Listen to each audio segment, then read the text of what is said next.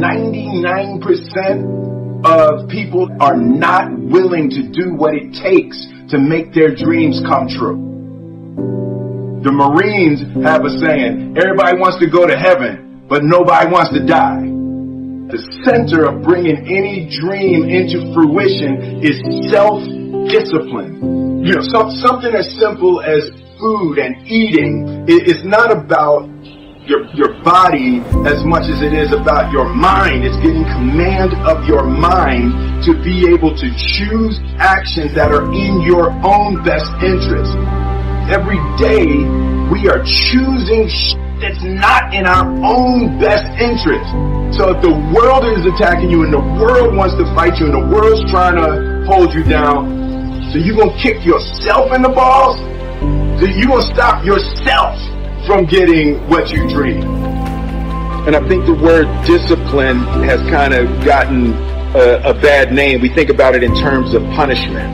I'm not talking about discipline in that way. I'm talking about discipline in the sense that you forego immediate pleasure for the exchange of long-term self-respect. I believe that self-discipline is the definition of self-love. That when you say that you love yourself, that means that you have behavior towards yourself that is loving. Self-discipline is the center of all material success. You cannot win the war against the world if you can't win the war against your own mind.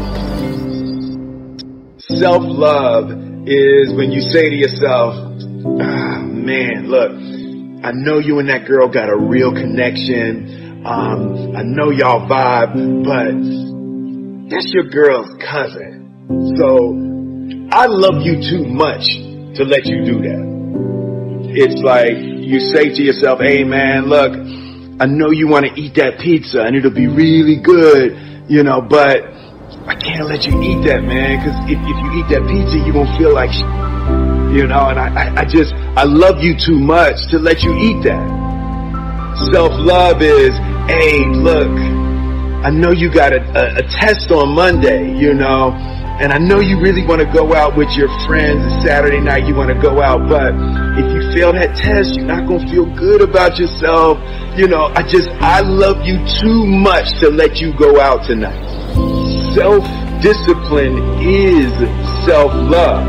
If you want to be happy, you have to love yourself, which means you have to discipline your behavior. The road to sustained happiness is through disciplining your behavior. We tend to base our self-esteem on what other people think. And that's not really self-esteem. Self-esteem is supposed to be how we feel about ourselves. And I was just saying how dangerous it is to allow other people to determine how you're going to feel about you. And it's kind of like looking into a broken mirror. You're going to look in a broken mirror and then change your face to try to look good in this defiled, busted, broken mirror. And it's just other people's opinions is a really way to determine how we feel about ourselves. It don't matter whose fault it is that something is broken if it's your responsibility to fix it. For example, it's not somebody's fault if their father was an abusive alcoholic, but it's for damn sure their responsibility to figure out how they're going to deal with those traumas and try to make a life out of it. It's not your fault if your partner cheated and ruined your marriage, but it is for damn sure your responsibility to figure out how to take that pain and how to overcome that and build a happy life for yourself.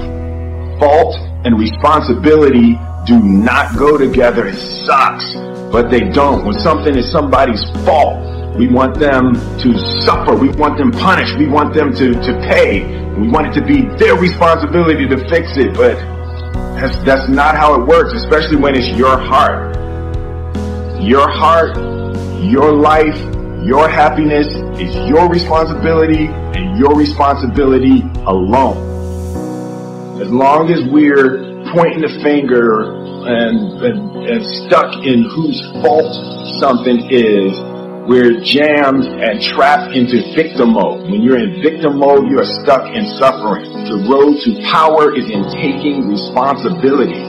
Your heart, your life, your happiness is your responsibility and your responsibility alone. You can make a person smile, you can make a person feel good, you can make a person laugh, but whether or not a person is happy is deeply and totally and utterly out of your control. The prerequisite for spending time with any person is that they nourish and inspire you. They feed your flame. Look at your last 5 text messages. Are those people feeding your flames or dousing your fire? Put your phone down for just a second and look around. Look to the people around you. Are those people throwing logs on your fire or are they pissing on it? I want my life, I want my work, my family, I want it to mean something. And it's like, if you are not making someone else's life better, then you're wasting your time.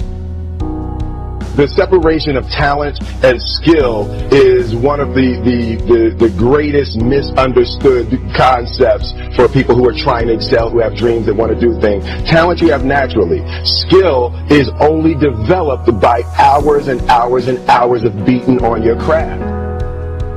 You don't try to build a wall. You don't set out to build a wall. You don't set out to build the biggest, baddest, greatest wall that's ever been built. You don't start there. You say, I'm going to lay this brick as perfectly as a brick can be laid. There will not be one brick on the face of the earth that's going to be laid better than this brick that I'm going to lay in this next 10 minutes. And you do that every single day, and soon you have a wall. And I think psychologically, the advantage that gives me over a lot of people that I've have been in competition with in different situations is it's difficult to take the first step when you look how big the task is.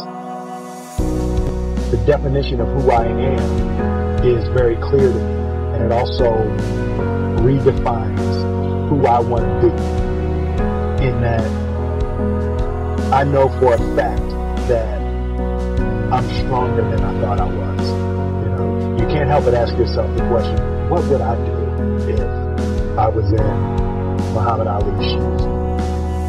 I'm motivated by fear. I hate being scared to do something. And I think what developed in my early days was the attitude that I started attacking things that I was scared of. Why were you scared in your bed the night before? What do you need that fear for?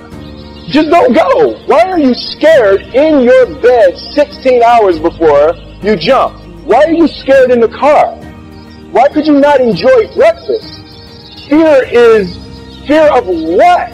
You're nowhere even near the airplane. Everything up to the stepping out, there's actually no reason to be scared. It only just ruins your day. You don't have to jump.